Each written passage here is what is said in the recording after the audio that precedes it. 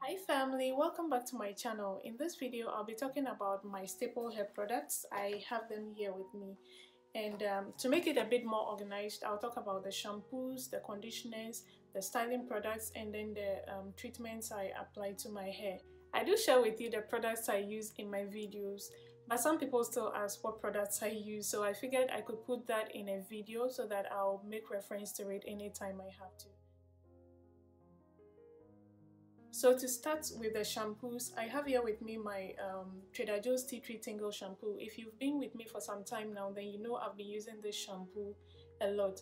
And I do use this shampoo as a clarifying shampoo. I did a bit of research on this and I found that this is supposed to be pH balanced. I don't see it anywhere on the bottle, but I saw that in the description of this product on Amazon and also on another website. It says on the bottle that this does not contain laureth sulfate, and the cleansing surfactant in here is sodium C12 to 14 olefin sulfonate, which is an anionic surfactant. This is supposed to be a strong surfactant, but it's not as strong as sulfates. Looking at the ingredient list, most of what I see here is all natural. I'll insert an image of the ingredient list on the screen. You can pause the video and look at it. So I use this shampoo as my clarifying shampoo, especially after taking down my protective styles, and when I style my hair with lots of maybe oil or butter or anything that is heavy on my hair. I clarify my hair with this before I go in with a moisturizing shampoo. I also like the tingling sensation I get from this. It suits my scalp anytime I use it. I don't use this so frequently, but also I don't use it on any particular schedule. So as and when I feel like my hair needs to be clarified, I use it. The next shampoo I used, I know this is not a shampoo, but I make a shampoo out of this. This is the African black soap.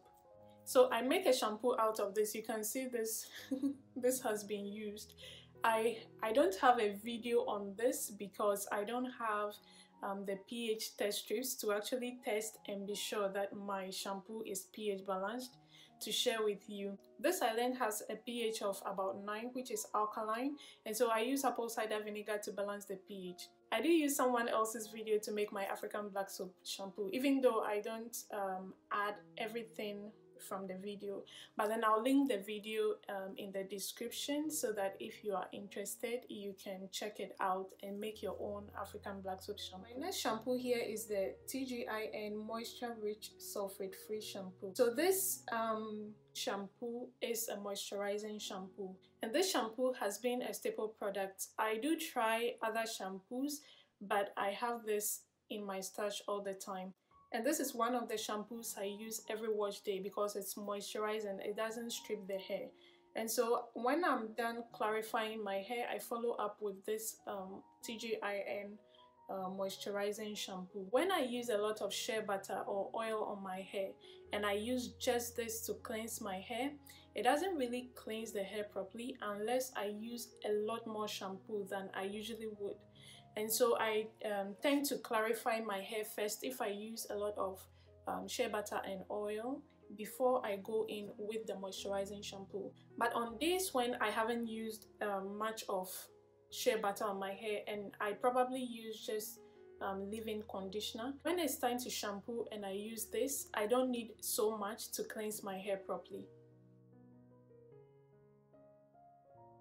So for the conditioners, I use the Trader Joe's Tea Tree Tingle conditioner, and this conditioner has a lot of slip. It's why I like it, and it doesn't have any silicones in here, but it does have protein way down in the ingredient list.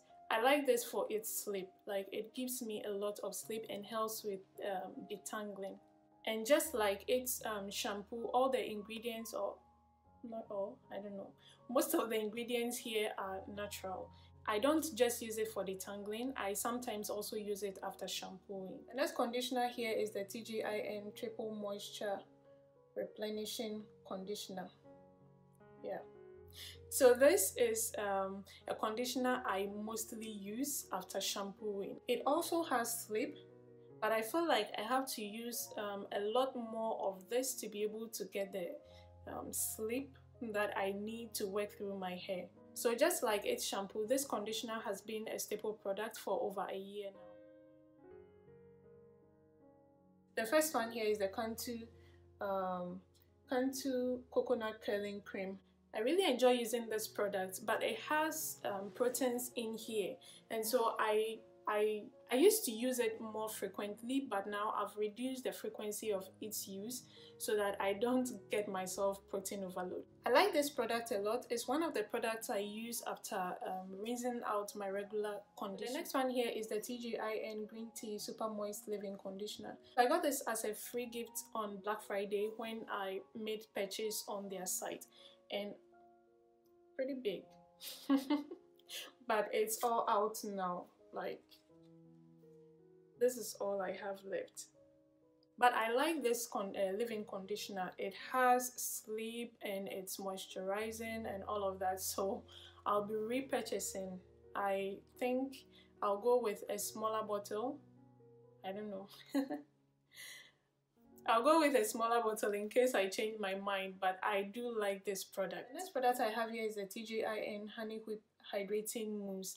I don't know so much about mousse, but this is the only mousse I've ever tried. But I feel like, well, it does the work for me and I like it. So I've been using it for some time now. This is all I have left. I'm not the only one who used it. I'm not sure whether I'm ready to try another mousse pretty soon, but I'm okay with this, and so when I run out, I'll repurchase this particular one. Another product I do use is my homemade whipped shea butter. I shared a video of this on my channel, and so I'll put a link in the description and also in the cards above. I mostly use this for my mini twists. It helps with lubrication, and also the flaxseed gel in there helps to keep my hair moisturized. I make small batches, so I usually don't have excess to store in the fridge.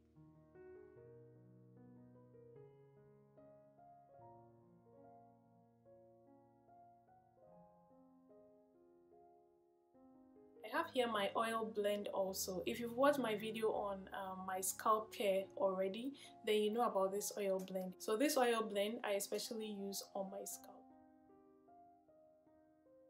When it comes to hair treatments, starting with protein treatment, I have tried just one protein treatment before. That is the Green Beauty's Real Protein Treatment. I've run out and I don't have an empty bottle here, but I'll insert an image on the screen. That is the protein treatment I do use. I like it because it makes my hair strong but also not hard.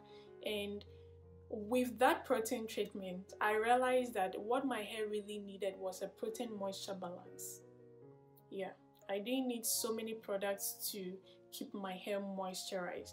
All I needed was that protein moisture balance, and I got the protein from that protein treatment, and so it helped me with moisture retention, and that product is a staple for me. And the last thing to talk about under treatment is my Ayurvedic hair care regimen.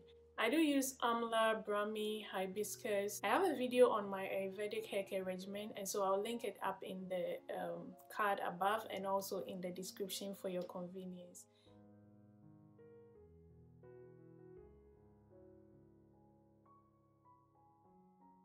I wouldn't say these are the only products I've ever used. I've tried a couple of products I didn't really like, and so I didn't repurchase. Some of them I even had to discard.